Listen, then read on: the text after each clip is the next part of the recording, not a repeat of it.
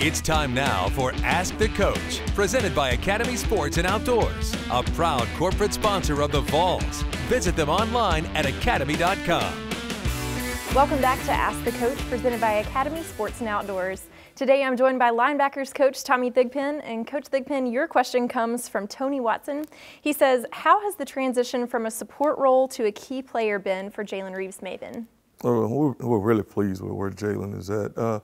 Last year he came in as a true freshman, had a shoulder injury, and coming from defensive back, moving to linebackers is just a total different transition.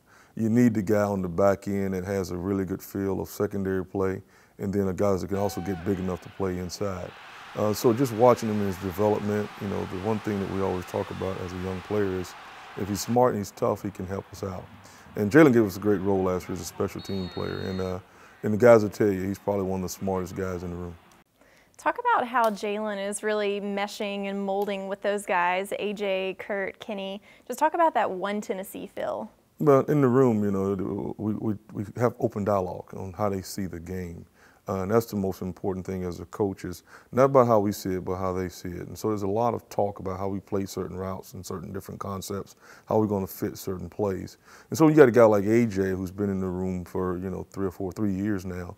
He knows the lingo of the room. And then now, you would think just by the verbiage that Jalen has that he's been in the room for 3 years. And it kind of takes me back.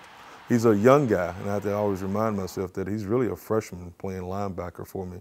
But just the way he carries himself is very mature, and his approach to the game is very professional. So the dynamics of that room and the way it's set up, it's AJ and Maven, I call them my two alpha males in the room. And the younger guys look to them, and the way they're able to speak the language and the patience with the young guys, and they can see the guys like Dylan Bates and Cortez and the struggles that they're having mentally on how to see plays. It's very valuable to have guys like Maven and AJ in the room. There's lots of emphasis on those red zone defense plays. How important is it for those guys to be consistent across the board? Yeah, we work it every day. I mean, that's, when we talk about situational football, you have openers, first and second down, third down. That's situational football, black zone, gold zone, green zone. And the one thing that you always got to pride yourself on is third down, getting off the field on third down, and then red zone. Ball sometimes going to get inside the 20-yard line. We can't let them in the end zone.